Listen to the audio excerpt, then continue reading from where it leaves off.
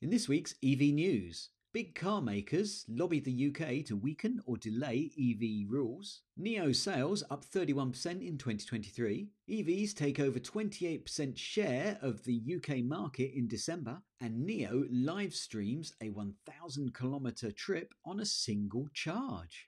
First up from The Guardian, it's that big car makers lobbied the UK to weaken or delay electric car rules. The Guardian are reporting that several of the world's biggest car makers lobbied the UK government to try to weaken or delay rules to accelerate electric car sales and cut Britain's carbon emissions. Toyota, Jaguar Land Rover and Nissan were among the companies to ask for delays in enforcement of the zero-emission vehicle mandate that obliges them to sell increasing proportions of electric cars or face heavy fines. However, Volkswagen, Ford and Tesla argued that the ZEV mandate should be tougher. In September, Rishi Sunak pushed back a ban from 2030 on all sales of petrol and diesel cars to 2035. However, despite delaying the flagship green policy, the government stuck with the related ZEV mandate plans to force car makers to sell more and more electric cars each year. Under the ZEV mandate, 22% of new cars sold in 2024 must be zero emission, a figure that rises steadily to 80% by 2030. The car makers who backed delaying the full ZEV mandate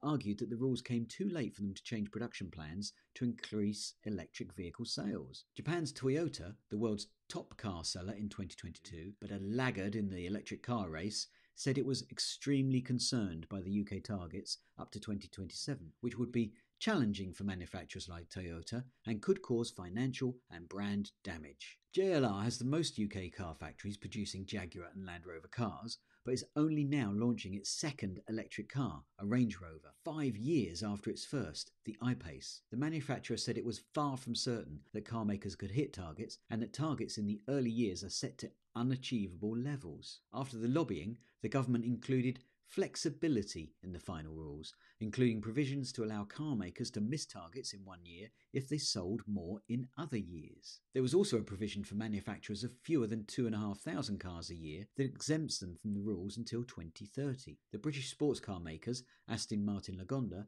and McLaren, both argued that they would be unable to meet the targets. Other manufacturers strongly backed the rules. The US car makers Ford and Tesla argued that the government should force car makers to sell even more electric cars. Ford said it believes that the suggested trajectory can be met by many manufacturers across the UK market and will ensure that those that are lagging accelerate their development appropriately, with the option of trading certificates to make up any shortfalls. Germany's Volkswagen, the world's second largest car maker, said the targets were ambitious but seem to be generally feasible. Clean Technica are reporting that NIO sales are up 31% in 2023. NIO had another strong year with sales rising 30.7% throughout the full year. The Chinese EV startup ended with 160,038 sales, up from 122,486 in 2022. Now these are impressive results in absolute general terms, but they are extra impressive when you consider how hyper-competitive the Chinese EV market is, where NIO still sells almost all of its EVs. The chart here clearly shows the impressive growth in vehicle sales, so that's yearly deliveries, from 2020 to 2023. The sales in the fourth quarter, which were just over 50,000 units, were up 25% compared to the fourth quarter of 2022, where they sold just over 40,000 units. So excellent growth there from NIO. Another article from Clean Technica is that December saw plug-in EVs take 28.4% share of the UK auto market, which is down year on year from 39.4% as deliveries were held back to meet new 2024 mandates. The full year 2023 BEV volume was up by 18% from 2022. They report that Tesla was December's leading battery electric vehicle brand, and the Tesla Model Y was the 2023's best-selling. December saw combined EVs take 28.4% share, with full electrics taking 19.7% and plug-in hybrids taking 8.6%. December's year-on-year comparison looks weak, partly because the end of 2023 experienced a holdback ahead of a policy change coming into effect in 2024. The new 2024 ZEV mandate requires auto manufacturers to meet a minimum share of 22% ZEV sales for the full year, and getting higher in future years. Holding back some proportion of Q4 23's deliveries until Q1 24 helps manufacturers meet the tight new 2024 targets and avoid very substantial fines, up to £15,000 for every non-BEV that they sell. Q1 24 should bounce back to higher than average BEV share as the delayed deliveries are finally fulfilled. They're also reporting that internal combustion engine vehicles continued their downward trend in share, with petrol-only vehicles having spent the past 2 months at under 40% market share, which is a new record, and diesel-only vehicles having spent the past 4 months at under 4% market share, which is also a new record. And finally, they confirmed that Tesla was back to the top spot for the BEV brands in December, taking 19.8% share of the market, and there's a recovery from November and October where Audi and BMW took the top spot.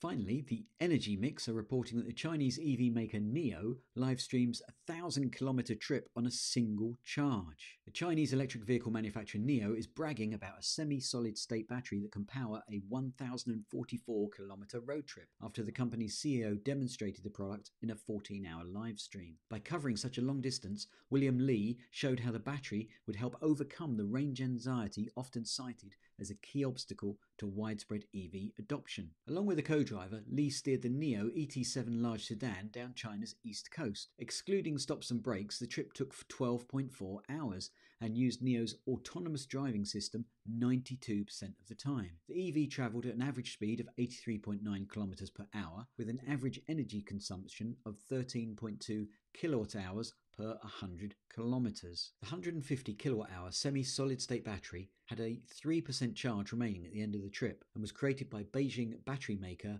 Lion New Energy Technology. The NIO expects to begin mass production in April 2024. The batteries NIO currently offers for its EVs include 75 and 100 kilowatt-hour options that use standard liquid electrolytes. Despite the different capabilities, the batteries share the exact same dimensions and can be swapped out and used interchangeably in NIO vehicles. The NIO uses the battery swapping capabilities to overcome the long charging times that are another key reason customers hesitate to buy EVs. In China, customers can buy a NIO without a battery, then subscribe to a battery service for a monthly fee. Not only does this help keep the car affordable amid high battery costs, but it also allows drivers to avoid the long wait for charging by simply swapping the battery out at a service centre, a process that takes 5 minutes. This means that most drivers who don't actually need to cover 1,000 kilometres at a stretch can subscribe to a lower capacity battery power source and upgrade for longer one-off trips. Well, there you go folks, that's this week's EV news. If you enjoyed it, then please click the like button down below and leave your comments to let me know what you think of these news items. And if you haven't done so already, then why not subscribe to the channel and click the bell icon so you get notified when I load up a new video. Well, thanks for watching. Until next time, bye!